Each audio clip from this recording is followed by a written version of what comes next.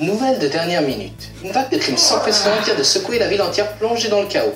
Cela a débuté il y a 10 heures avec une violente fusillade meurtrière dans un restaurant bien connu de la ville, qui a fait une trentaine de morts et 5 blessés graves.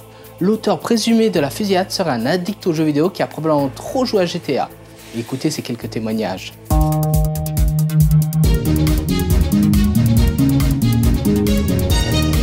Alors bonjour Doc Tyler. Bonjour. Est-ce que vous pouvez nous expliquer pour le public votre passion? Alors je s'arrête tout de suite. Le rétro gaming c'est pas une passion. Le rétro gaming c'est une guerre. Si t'es pas prêt à te battre, c'est pas la peine de venir. Tu vas nous faire perdre notre temps, tu vas me faire perdre mon temps. Le mieux, c'est que t'oublies. Le rétro gaming c'est une guerre. Il y a des morts, il y a des blessés. On peut pas s'en passer comme ça. Le rétro gaming c'est une affaire de bonhomme. Si tu sais pas tenir ton couple, si tu sais pas tenir ta vie, tu sauras pas tenir le rétro gaming. Et grouille-toi pour la vaisselle, hein. Le dîner va pas se faire tout seul.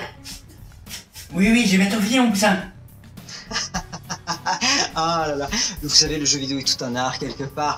Donc oui, je ne me cache pas, il m'arrive de jouer un petit peu de temps en temps à ce média. Je pense que quelque part, il n'y a pas de jugement à émettre. Est-ce que ça a vraiment un lien avec ce qui se passe aujourd'hui dans l'actualité? Je ne sais pas, mais oui, ça m'arrive de jouer, oui. Ça m'arrive de jouer parce que pour moi, le jeu vidéo est une culture. Ah ouais. Bah alors je vous présente ma chambre, hein, c'est toute ma petite collection, c'est mon petit univers. Oh tiens, je vois que vous avez Comics Zone. Je peux le toucher? Non. Non. Bien. Et donc vous vivez chez votre mère? Oui, je vis avec maman. Nous n'avons pas eu la chance de la croiser.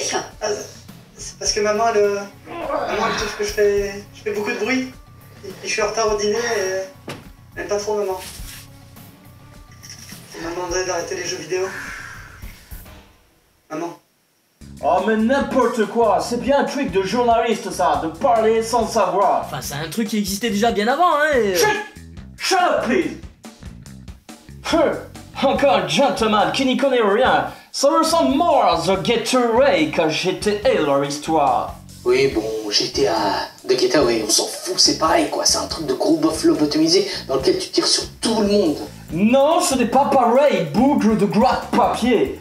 Si je compare ton émission de merde avec Pif Gadget, tu crois pas que ce soit un peu insultant pour ton magazine?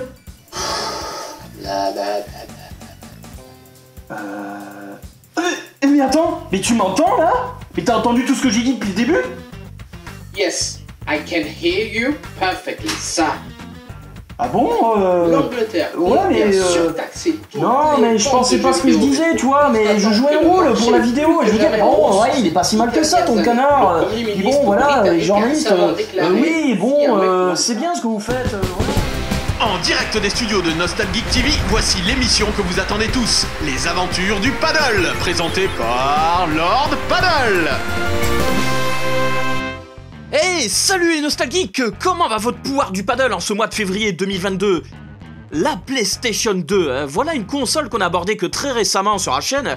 Souvenez-vous l'année dernière avec nos vidéos de Black et aussi Killzone plus récemment. Et pour aujourd'hui, rassurez-vous, on a encore sorti l'artillerie lourde. Et vous vous souvenez de cette période où les jeux vidéo ressemblaient à ça? Ah, l'époque bénie où les jeux étaient encore pleins d'innocence, où vous étiez le preux damoiseau qui partait secourir la jante demoiselle sur fond de piou-piou et autres sonorités électroniques désuètes. Pourtant, il y a bien eu une époque où on est passé des gentils héros tout propres et tout jolis à ça. Alors avec l'évolution de la technologie, l'apparition de la 3D et de nouveaux supports plus performants au crépuscule des années 90, les jeux vidéo sont devenus plus adultes et donc par voie de fait, surtout pour certains médias, plus violents également. Et tous ceux qui ont eu une PlayStation 2 au début des années 2000 ont sûrement joué à Vice City, titre emblématique de la série des GTA. Ah, défoncer des dealers, flinguer des bandes rivales, voler des bagnoles, gérer le business de la prostitution, se faire conseiller par des flics ou même le SWAT, c'est génial, non? Attends, non, c'est pas ce que je voulais dire. Le script, il est où, là? Et qui c'est qui a écrit ces conneries, là? Vous êtes sérieux, les gars, là? Bon, bref, fuck it, hein. Après le succès des GTA au début des années 2000, la concurrence se devait de sévir et c'est pourquoi les Anglais du studio Team Soho, et surtout la firme Sony qui édite le jeu, ont contre-attaqué avec le jeu The Getaway, dont le titre est évidemment emprunté au film éponyme de Sam Peckinpah. Bon, mais là, j'en dis pas plus, je vais laisser la parole à notre ami Action Badass qui nous fait le plaisir de participer à notre vidéo. Mr. Badass, it's up to you! Bah quoi? Salut Lord Paddle, comment ça va? Ah bah écoute, ça va bien. C'est toujours un plaisir de participer. D'ailleurs, t'oublieras pas mon chèque. Oui, bon, on verra ça plus tard, hein. Ouais. Donc, The Getaway, ou le guet-apens selon les versions, est un film de Sam Peckinpah. Bon, je vais être direct, c'est pas mon préféré du bonhomme, car je resterai marqué à vie par la horde sauvage. Mais ça reste du Sam Peckinpah, et surtout des années 70. La meilleure décennie de Sam. Dans ce film que je qualifierais de sans surprise, nous allons suivre les histoires du très classe Steve McQueen, alias Doc, sorti tout fraîchement de prison. Malheureusement, notre gaillard retombe vite dans ses travers et participe à un braquage qui va finalement mal tourner. S'ensuivra une cavale avec sa femme, entrecoupée de fusillades, courses-poursuites et évidemment de mallettes aux douces odeurs de billets verts. Donc un schéma déjà vu, limite un peu creux, mais qui est parfaitement exécuté et très bien monté.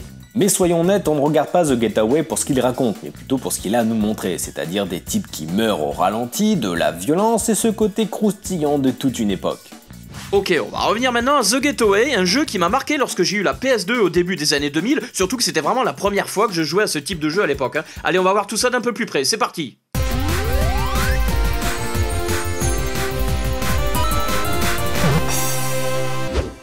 Alors, à l'origine de The Getaway, il y a tout d'abord un projet finalement abandonné, celui de réaliser un jeu de course automobile moderne dans la continuité de titres comme Gran Turismo et Porsche Challenge sur PlayStation. Alors, une partie de l'équipe de The Getaway avait d'ailleurs précédemment travaillé sur ce dernier en 1997. Le studio Team Soho, nommé à l'origine SCAA Internal Development Team et constitué de jeunes programmeurs anglais fondés en 1994 à Londres, s'était fait la main pendant quelques années sur des jeux de sport ou de course. L'équipe, dirigée alors par Brendan McNamara, réalise que leur projet s'avère plus important que prévu et que la PS1 ne dispose pas des ressources techniques nécessaires pour concrétiser leur jeu. L'équipe de développement, rebaptisée alors Team Soho en référence à un quartier célèbre de Londres, qui compte quasiment 60 personnes au début des années 2000 et placée sous la direction de McNamara, décide alors de passer d'un simple jeu de bagnole à un jeu d'action dans le milieu des gangsters londoniens, The Getaway, l'idée étant de sortir le jeu pile pour la sortie de la PlayStation 2 en Amérique en octobre 2000. Seulement, encore une fois, rien ne se passe comme prévu car les étapes de la création du jeu s'avèrent plus compliquées que prévu et nécessiteront 2 années de plus, environ 27 mois pour être plus précis. Notamment le temps de permettre au staff de maîtriser le moteur graphique 3D sur lequel ils bossent, Kinetica, utilisé également sur la série des jeux de tir SOCOM.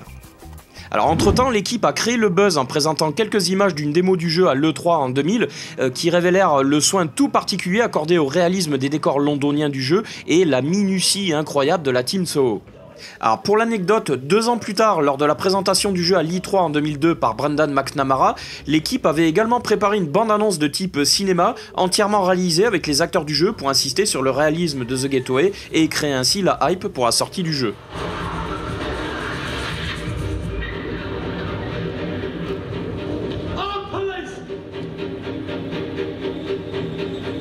Cependant, Sony Computer Entertainment Europe a pris un très gros risque financier en misant tout sur The Getaway, quitte à mettre certains projets de côté. Ouais bah, on imagine sans mal ce qui sera devenu du studio si le jeu avait été un four à sa sortie. Ne surtout pas laisser de témoins, Yardy. Il y a des dreadlocks à tous les coins de rue ici.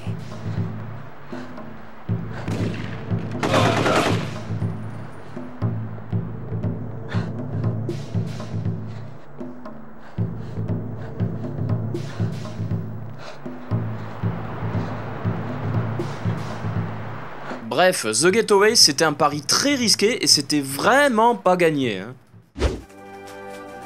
Come on guys, let's go! On va se bouger le ass pour présenter le jeu à l'E3 2000! Oh les cœurs, guys!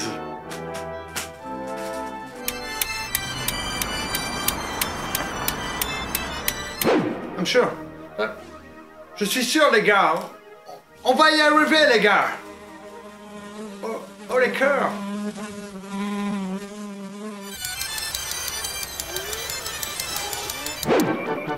Oh les cœurs, guys! Fuck!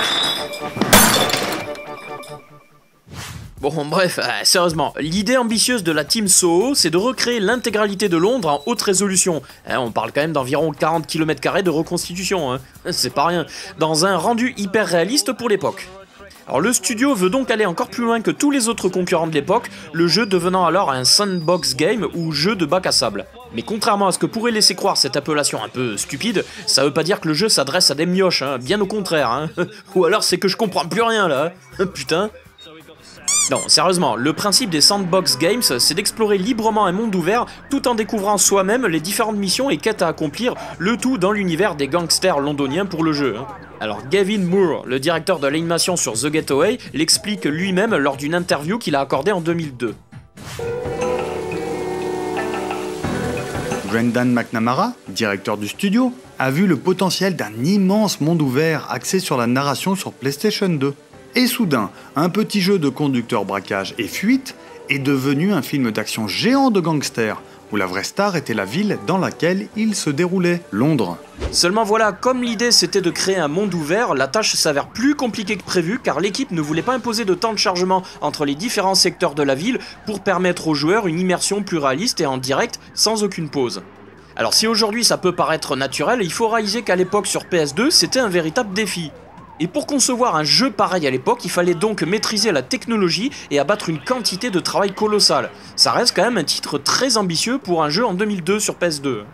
Et d'ailleurs, The Getaway coûtera au final plus de 5 millions de livres, hein, c'est clair que t'as intérêt à pas avoir des pièges à souris dans tes poches. Et finalement, le jeu sort en Europe le 11 décembre 2002, puis aux États-Unis le 19 janvier 2003. Enfin, c'est moins connu, mais le jeu sortira également le 20 novembre 2003 au Japon, avec une particularité, puisque la version japonaise de The Getaway a été éditée par Capcom.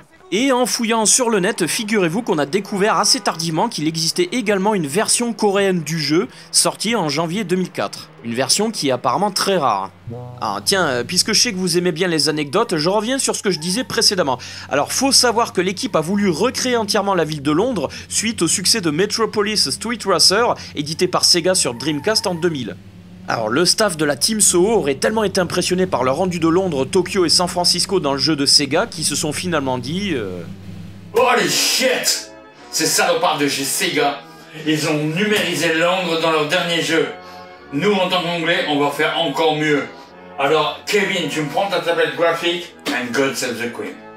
Et c'est donc par pur esprit de compétition que The Getaway est né, essayant ainsi de rivaliser avec Metropolis Street Racer pour le rendu visuel et GTA Vice City pour le gameplay global.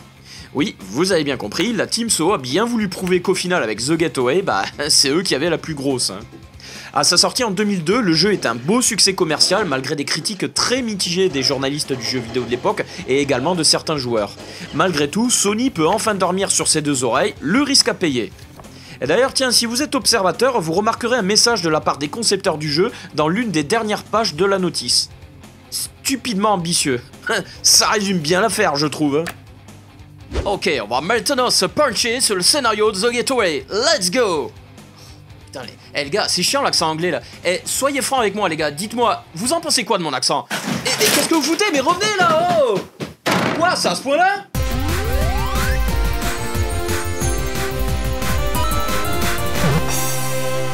L'enquête sur la fusillade qui a fait une trentaine de morts ce matin en plein centre-ville se poursuit.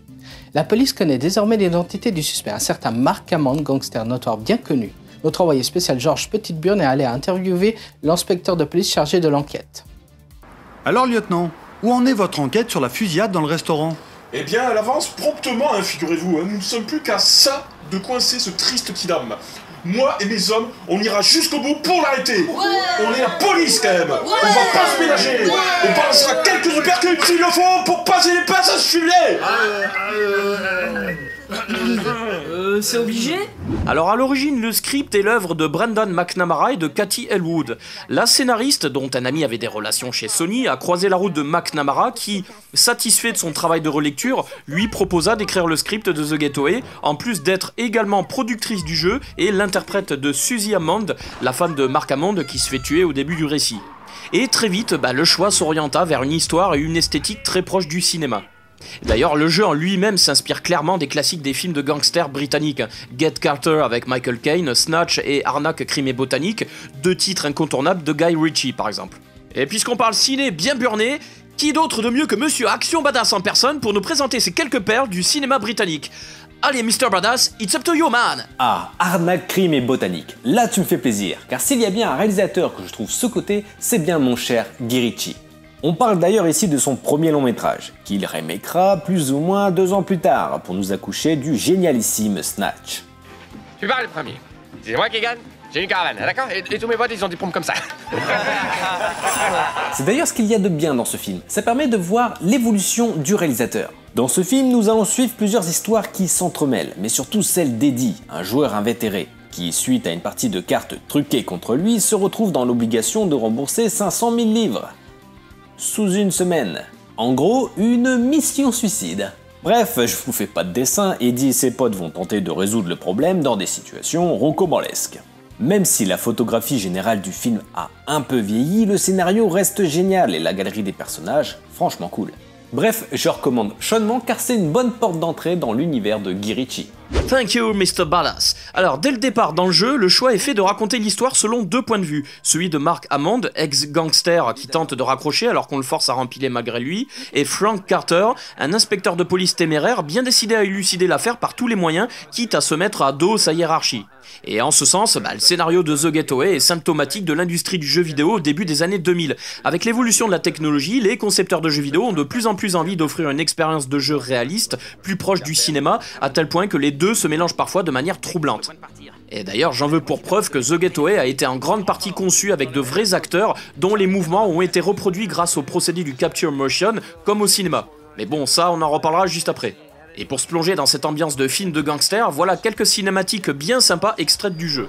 On devrait peut-être le faire réviser. C'est une très bonne idée, Harry. Me cherche pas, Charlie. Du calme, petit. Fais pas l'imbécile. Pense à ce qui pourrait arriver à ton petit Alex. Tu es pas en position de faire le malin. Je fais pas le malin, Charlie. Ah! Je vais te défoncer la tronche à mort. Arrête, Harry. Il peut encore servir. Ne me touche pas, dégage de là. Ne me touche pas. Je t'ai dit lâche-moi. Je lui ai préparé d'autres réjouissances. Tu es calme. Tu m'entends, fiston? Ce n'est pas donnant. C'est moi.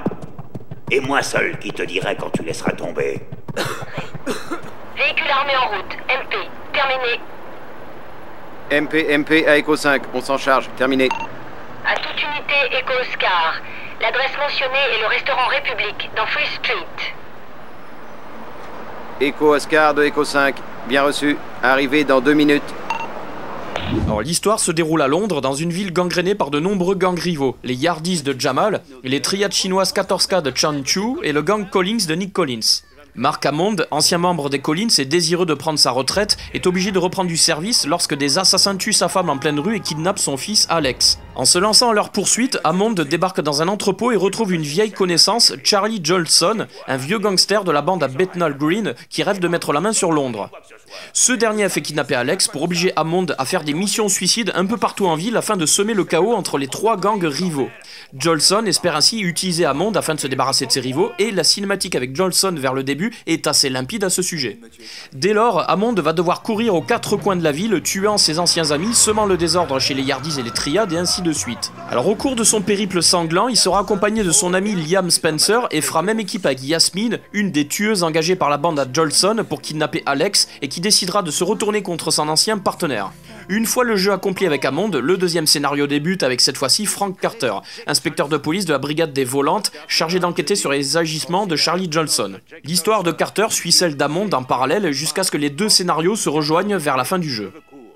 Entre quête de rédemption, vengeance, fusillade à gogo, retournement de situation, personnages secondaires et ambiance typiquement british, The Getaway est une bien belle réussite scénaristique qui rappelle encore une fois le cinéma anglais des années 70 et notamment Get Carter de 1971. Je pense d'ailleurs que Monsieur Badass a des choses à dire à ce sujet, n'est-ce pas? Get Carter de 1971. À ne pas confondre avec le Get Carter sorti en 2001, remake avec Sylvester Stallone. Pour ceux qui ne connaissent Michael Caine que pour son rôle de larbin de Batman, bah foncez voir ce film, vous ne le verrez plus du même œil. Get Carter, c'est l'histoire de Jack Carter, un tueur professionnel du banditisme londonien.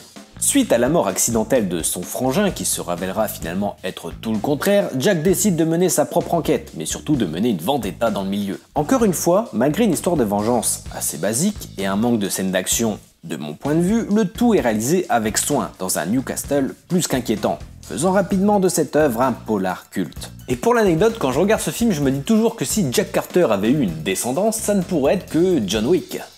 Comme on peut s'en douter, un tel scénario méritait des moyens conséquents qui sont en grande partie passés dans la réalisation spectaculaire du jeu, qui a représenté un travail colossal de la part de la Team Soho. On va donc voir ça d'un peu plus près.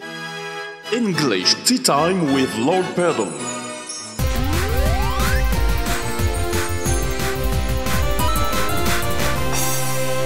Alors voilà, nos équipes ont dressé le portrait robot du suspect Mark Hammond que nous traquons sans relâche dans toute la ville.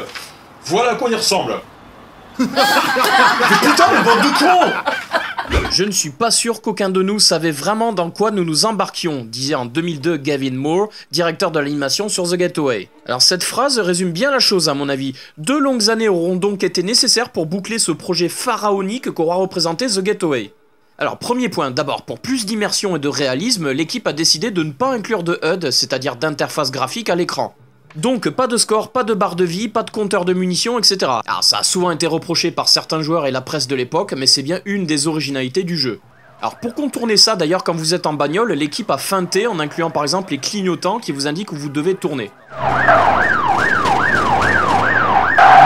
Putain les flics!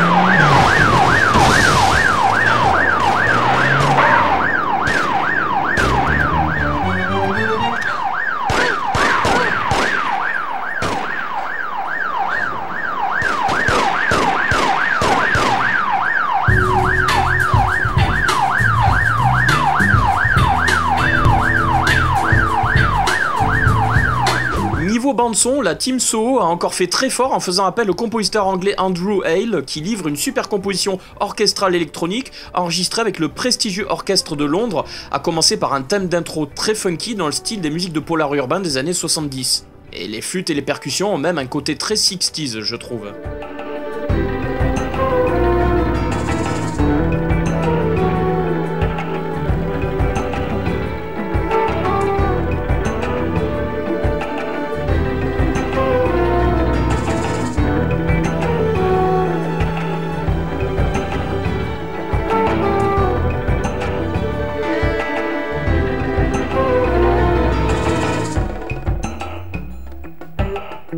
Alors au niveau des références musicales, moi ça m'a un peu fait penser par moments au thème de Bullet de la Lochifrine ou celui de Get Carter justement de Roy Budd. Il y a aussi un côté Quincy Jones ou David Shire dans d'autres passages, bref, en tant que fan de musique de film, j'ai adoré le score de The Getaway qui évoque bien ce style urbain années 70 et moderne à la fois. Et d'ailleurs, à l'instar des musiques au cinéma, la plupart des persos principaux possèdent tous leur propre thème musical. Alors voilà un très bon exemple avec le thème de Jolson qui revient tout au long du jeu.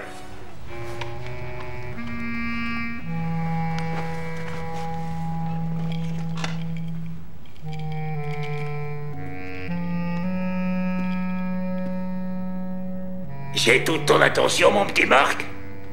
On va faire un petit jeu. Tu aimes les jeux, fiston? Allez, bros, file-lui le téléphone.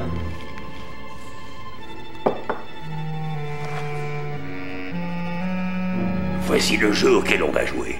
Alors outre le fait d'avoir réussi à recréer l'intégralité de Londres sans aucun temps de chargement, comme j'en ai parlé précédemment, la création de The Getaway s'est un peu déroulée à la manière d'un blockbuster hollywoodien, puisque pour concevoir la modélisation 3D des personnages, il a tout d'abord fallu filmer des acteurs selon le procédé du motion capture.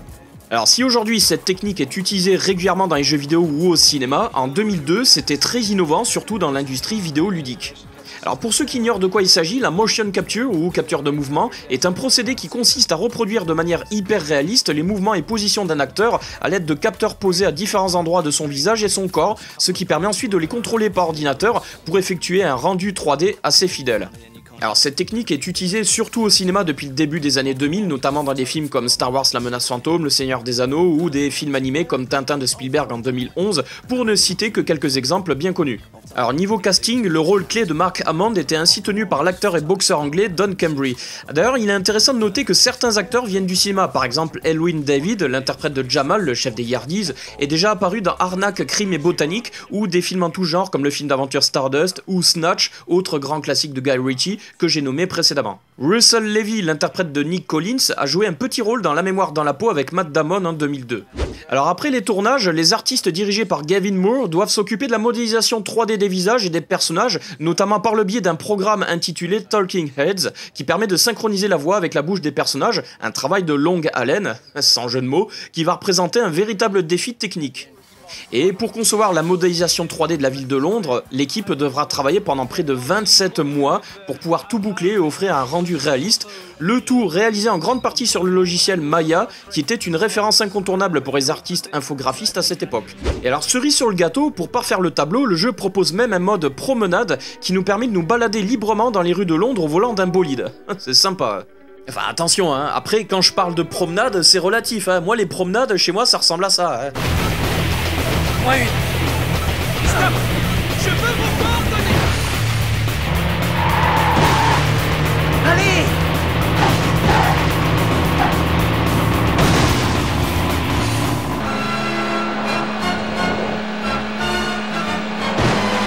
Attention, connard. Découvrez la ville de Londres avec Lord Pardon. Alors, quelques chiffres, il faut savoir que le jeu couvre environ 110 km de route praticable pour la partie à bord d'un véhicule. Pour la partie à pied, on peut se déplacer sur plus de 5000 hectares à travers tout le centre de Londres. Et maintenant, si vous voulez battre les records de vitesse et que vous turbinez en bagnole comme un psychopathe, sachez qu'il a été estimé que vous pouviez traverser de l'est vers l'ouest en à peine 15 minutes. Et par contre, bonne chance pour pas vous faire serrer par les keufs, hein. Ça c'est autre chose. Et puisqu'on parle de bagnole, en préparant cette aventure du paddle, nous avons eu la chance, avec l'équipe, d'obtenir une interview face caméra de Mike Rose, l'un des programmeurs du jeu qui s'est occupé de la modélisation des véhicules. Mais laissons-le parler lui-même de son travail sur The Getaway. Bonjour, je m'appelle Mike. Je dirige la chaîne Retro Gamer Boy sur YouTube.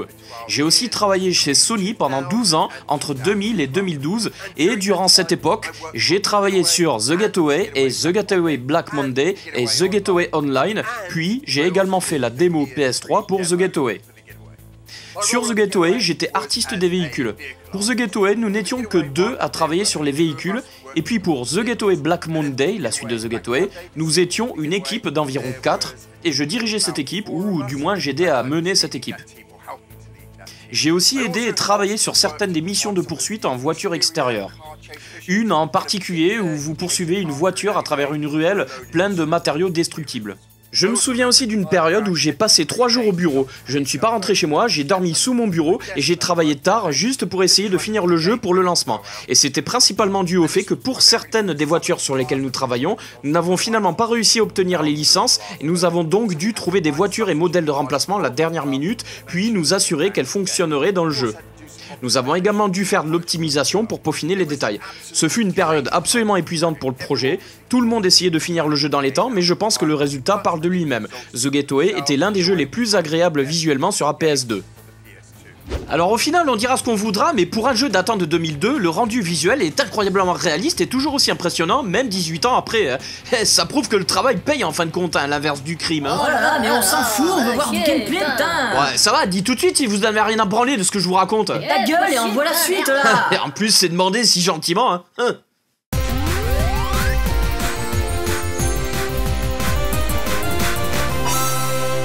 Alors, The Getaway est un jeu d'action à la 3e personne, c'est-à-dire vu dans le dos du personnage qu'on dirige, qui se déroule principalement selon 2 axes majeurs. Les scènes de poursuite en voiture, estimées à environ 60% du gameplay du jeu, et les scènes d'action et de fusillade à pied, environ 40%.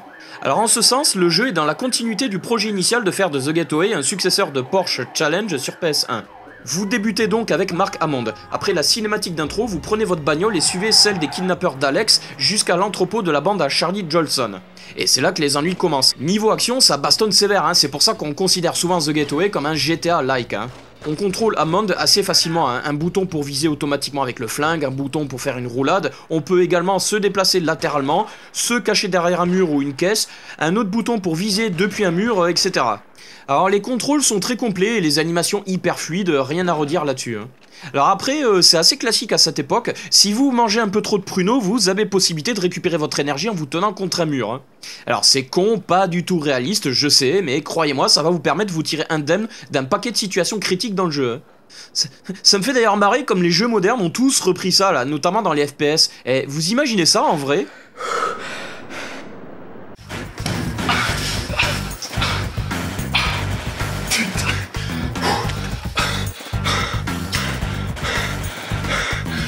Ah bah ça va mieux, tiens.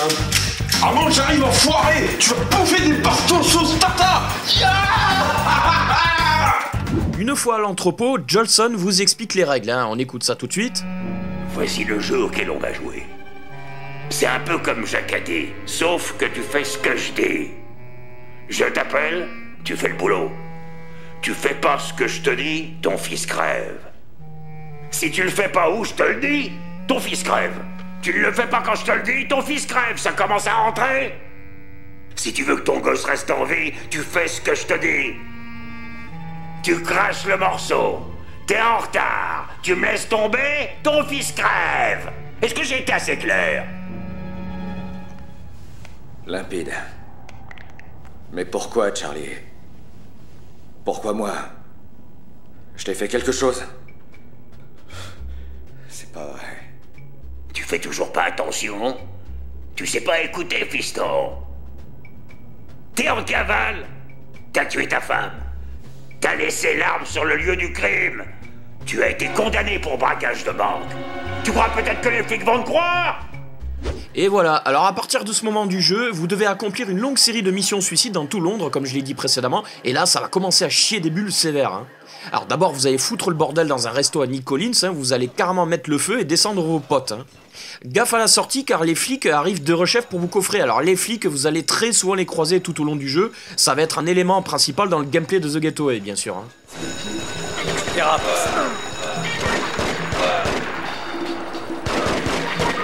Approchez doucement et sans armes. Wally X-ray 1, incendie à Street. Centrale, Echo 5 sera sur place. À vous. Ensuite, vous allez devoir braquer un musée et piquer de la daube aux triades. Hein. Et plus le jeu avance, plus vous serez traqué par les flics évidemment. Hein. Et donc à ce niveau-là, le jeu est à l'instar d'un GTA. Hein. Vous avez une liberté totale de mouvement dans tout Londres. Par exemple, lorsque vous êtes en bagnole, soit vous la jouez discretos pour filer à l'anglaise, c'est le cas de le dire, sans trop rameuter le poulailler, mais je peux vous dire que ça va être très difficile, soit vous la jouez en mode gros bill et vous foncez dans le tas, cartonnez les caisses, piquez des tirs, butez les gangsters que vous poursuivez, éclatez des piétons et défoncez la gueule au keuf qui essaie de vous arrêter. Ouais, c'est mal, je sais, mais c'est The Getaway, pas de place pour les sentiments. Hein. Et puis quand bien même vous essayeriez de semer les flics, de toute façon ce sont les gangsters qui vont finir par vous voir et vous traquer. Alors, les flics ou les gangsters, de toute façon ça revient même au final. Hein. Et d'ailleurs, je vous dis pas le paquet de fois que je me suis fait coincer par les condés ou que je me suis fait cramer le calcif en bagnole. Hein. Et d'ailleurs, attention en collision, hein, car ici c'est pas Destruction Derby. Hein. Les dégâts sur vos véhicules arrivent très vite et vous allez rapidement niquer la direction, les freins ou la suspension de votre tir. Hein. Et alors, mon petit plaisir coupable, c'est les commentaires des autres conducteurs quand vous roulez comme un taré. Mais je viens de la laver, non! Vous n'avez pas le droit! Hey, t'arrêtes de se conduire! Stop! Je veux vos coordonnées! Attention, connard! Eh, c'est un sens unique! Eh, je viens de la laver! Oh non! Putain, ma grand-mère conduit plus vite que toi! Bon, quand vous jouez à Monde, attention à pas trop se la jouer terroriste. Hein. Si vous renversez trop de piétons, les flics arrivent très vite et votre rodéo tourne rapidement au cauchemar. Hein. Surtout quand les poulets shootent vos pneus et qu'en plus de ça, vous avez les gangs qui vous collent aux miches. Hein. Alors, cela dit, quand vous jouez Frank Carter dans la deuxième partie du jeu, visiblement c'est moins gênant. Hein. Apparemment le concept de bavure policière, ça existe pas dans The Getaway. Hein. Surtout si c'est pour choper un gangster. Hein. Eh bah dis donc. Alors lieutenant, vous avez arrêté un gangster, mais selon les rapports préliminaires, vous avez écrasé 20 piétons durant une course-poursuite. Vous allez pas avoir des problèmes avec l'IGS? Bah écoutez, ça va, on fait pas d'omelette sans casser des œufs, quoi. Puis bon, c'est quoi ton problème d'abord, là? T'es pacifiste? T'as des posters de Gandhi chez toi? Ouais, mais quand même, lieutenant, hein. 20 piétons. Oui, bon, pas tant que ça. Et puis bon, n'empêche que grâce à moi, il y a des dangereux de mectons qui sont partis au ballon, hein. Parce que je suis désolé, mais c'est pas les bœufs carottes qui pourront en dire autant, hein. C'est branleur de fonctionnaires. Bon bref, alors sinon ensuite, certaines missions en bagnole sont chronométrées. C'est le cas de la mission où vous devez intercepter le fourgon des télécoms pour pouvoir rentrer discretos chez les keufs pour descendre le commissaire véreux McCormack. Ce putain de niveau d'ailleurs, sérieux, j'ai dû le refaire une vingtaine de fois pour préparer la vidéo. Et quand vous déclenchez une fusillade à l'étage de la volante, on se croirait à Saigon au Vietnam, je te jure quoi. Sachez également que certaines missions nécessiteront d'être discrets. Là, ça se transforme plus en phase d'infiltration façon Splinter Cell, où vous ne devez pas être repéré. Et tiens, je parlais du mode promenade précédemment, mais en plus de diriger un bolide inédit, vous pourrez également vous amuser à trouver des bagnoles cachées dans le jeu.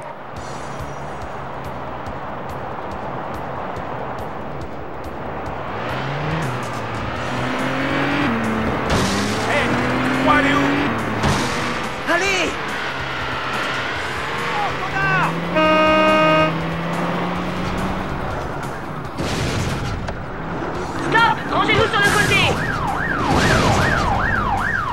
Mais moi, au final, le principal reproche que je pourrais faire à The Getaway, c'est le côté répétitif du jeu. Vous prenez votre bagnole, vous allez à un endroit de la ville pour faire ce que le Jolson et sa bande vous ordonnent de faire, puis vous descendez à pied, et ensuite vous descendez tout le monde, sans jeu de mots. Et là, hop, on repart comme en 14-18, passage en caisse, puis shooterie, rebelote et 10 de der et tutti quanti, hein. Alors le jeu est très long, hein, surtout qu'il y a également une seconde partie avec Frank Carter et vous devrez sauvegarder régulièrement. Alors attention, la partie où vous serez accompagné par Yasmine en jouant Hammond. Si jamais elle se fait buter, c'est plié, hein, y compris si vous êtes en bagnole. À vous d'agir rapidement pour éviter qu'elle se fasse plomber la calebasse ou que vous y perdiez des plumes. Hein. Alors ensuite, j'aime bien quand même la phase avec Frank Carter, hein. Toute la première mission dans le vieil hôtel miteux, dans une ambiance très hollywoodienne polar, qui renouvelle un peu l'ambiance du jeu. Picard, t'es mort. Fini pour toi, cowboy. Hors de mon chemin, Carter. Laisse faire les pros. Me pousse pas.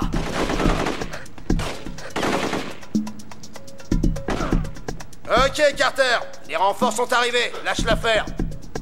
Alors l'interview du programmeur Mike Roos nous a également permis d'apprendre qu'un nouveau The Getaway en mode online avait été initialement prévu après Black Monday en 2004. Mais je vous propose plutôt d'écouter ce que Mike a à nous dire à ce sujet. Une fois que j'ai fini The Getaway Black Monday, je suis allé travailler sur Getaway Online, dont nous ne parlions pas beaucoup, mais Getaway Online a finalement été annulé car la fonctionnalité en ligne de la PS2 n'était pas géniale.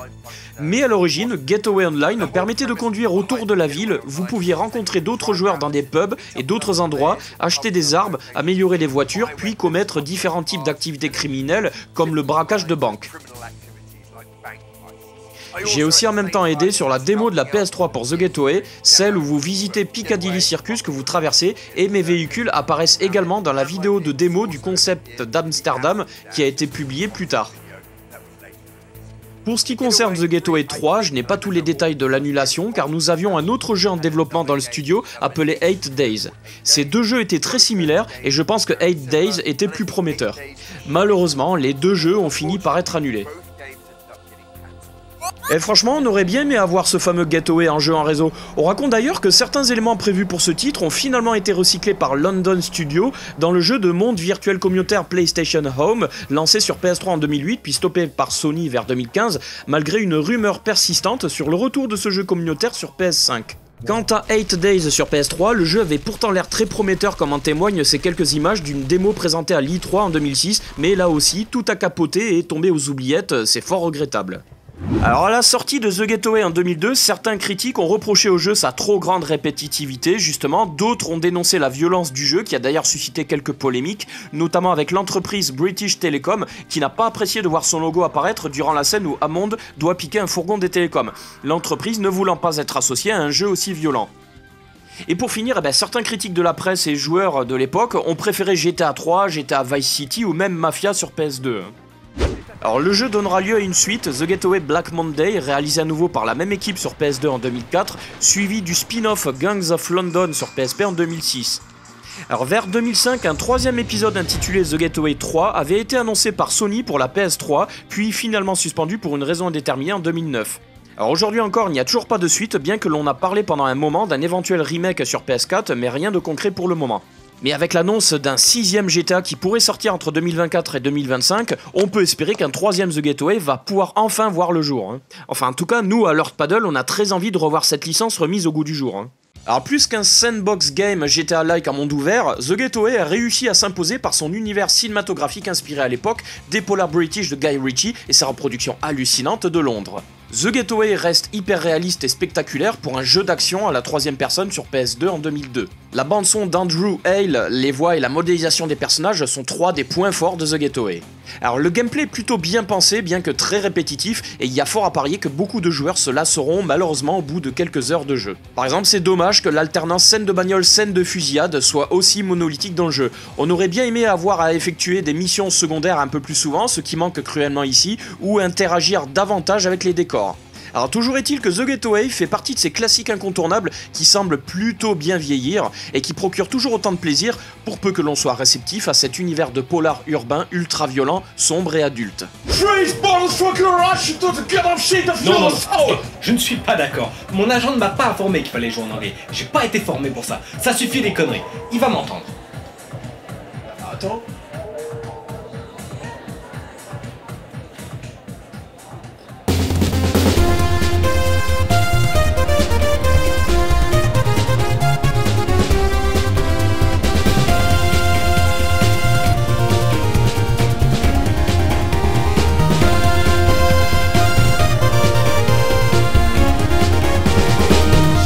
Vous aimez les vidéos de Lord Paddle? Alors surtout n'hésitez plus, abonnez-vous, commentez, likez, partagez et rejoignez-nous sur Facebook, Twitter et Instagram. Est-ce que je joue trop aux jeux vidéo? Non mais vraiment. Est-ce que c'est la question que vous me posez quelque part. Est-ce que vous ne jouez pas avec moi, vous, en me posant cette question? Est-ce que vous n'êtes pas vous-même en train de jouer un jeu, finalement, en posant cette question? Non? Vous voyez pas le délire, là? La vie est un jeu. Vous jouez avec moi. Votre travail est un jeu. Tout ça n'est qu'un jeu. Votre métier n'est qu'un jeu. Je ne suis qu'un jeu. La vie est un jeu. Merde!